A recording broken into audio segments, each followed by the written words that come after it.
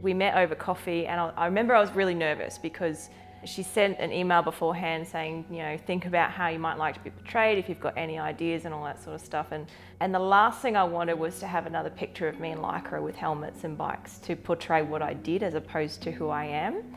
And so when I met Narelle, I remember the first thing she said is, so what do you think? What are your ideas? And I was so happy that she asked me first, because I was scared she was going to say how we're going to put the bike here and we're going to put Lycra there. And then as I kind of explained to her how I felt about it and the ideas that I had, I could see, I think she really resonated with it, and she took it from there.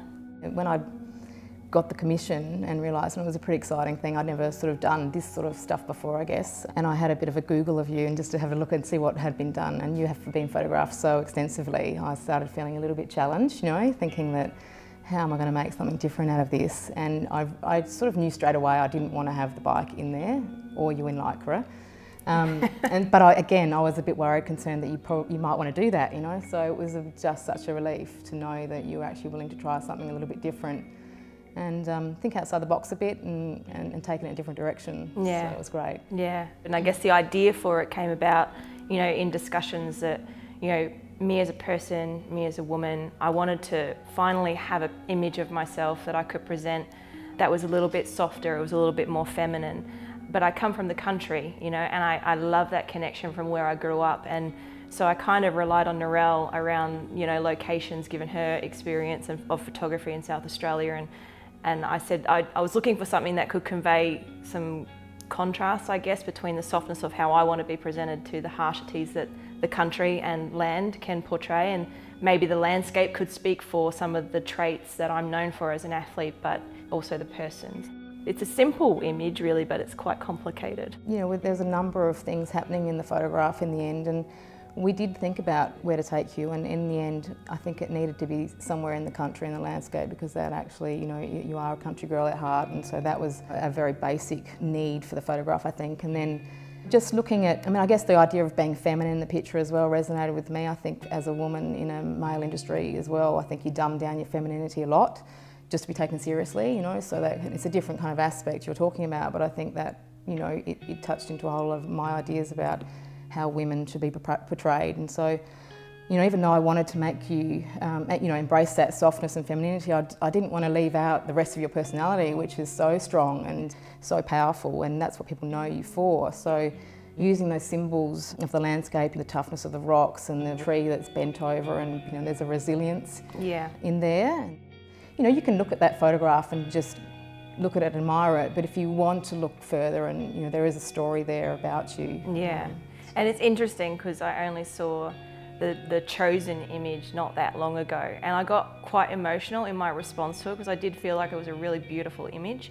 Because when you're standing in front of the camera, you see the lens and you're hoping and you're backing that the photographer, in this case Narelle, was capturing something special, and she did a really, really wonderful job.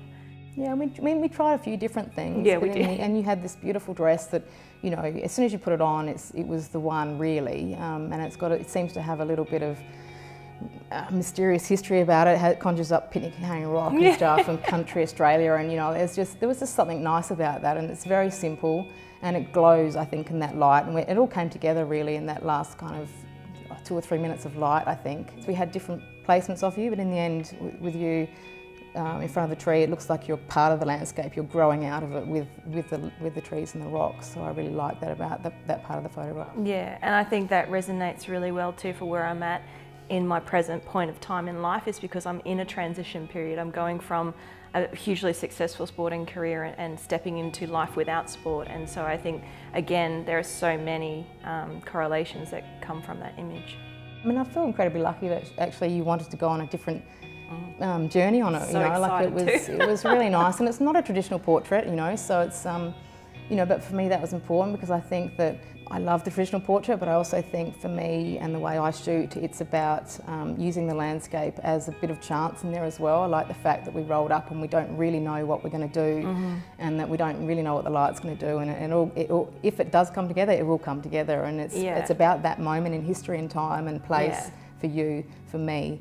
It's actually a specific time and place, I guess. It can't be recreated. Well, it all had to come together because months went by and we were looking at weather, we were looking at schedules of both yours and mine, and we got one day where everything worked, and then for the weeks following that photo it rained. Yeah, so it was crazy. We were very lucky. I can't believe I've looked at the weather forecast, so for the months preceding that it was driving me nuts, you know, trying to kind of second guess it. You were getting nervous. And knowing that you were, you know, so busy, and like the cancellations would become quite stressful in the end.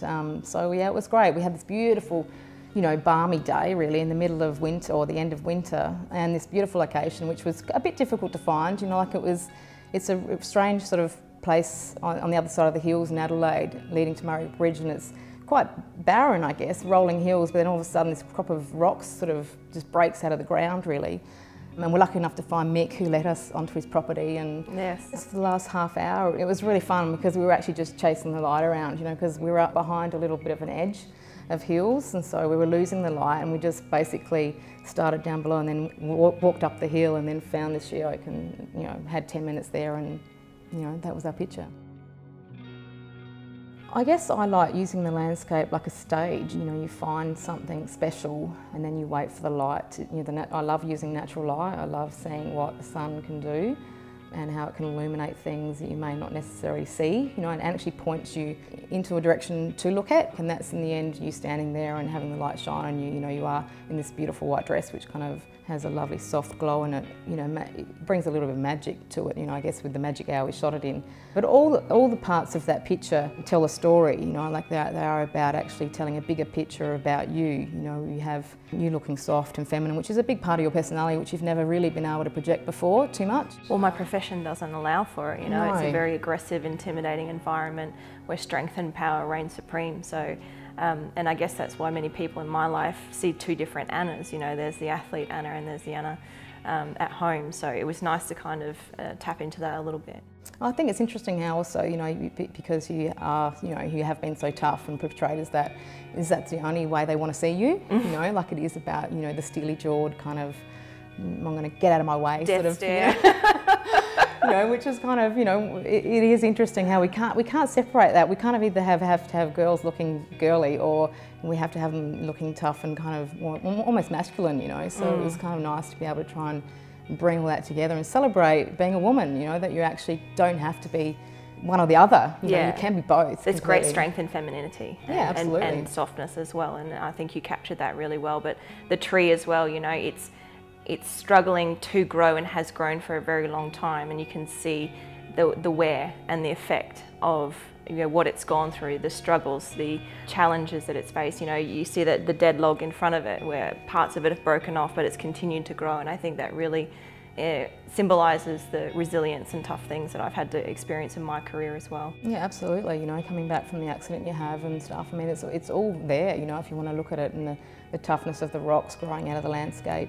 That all builds a picture to me of you, you know, and you know, the little tiny tree in the background, you know, I love that kind of aspect of, you know, you standing alone at the top of your career, you know, like you are an Australian household name, and no one really has been able to kind of be up there with you, you know, so you're out there on your own.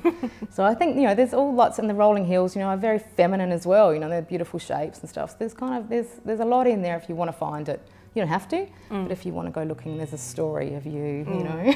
Definitely. I felt really privileged to be able to photograph you as well, because you're everything that I love in a woman, you know, is going after your dreams and being strong, and you're a household name in our family. You know, my kids love watching you do the box jumps and stuff. It was a great gig to get, and I'm really glad that you came along for the ride, you know, and we were able to do something a little bit different. Yeah, so. me too.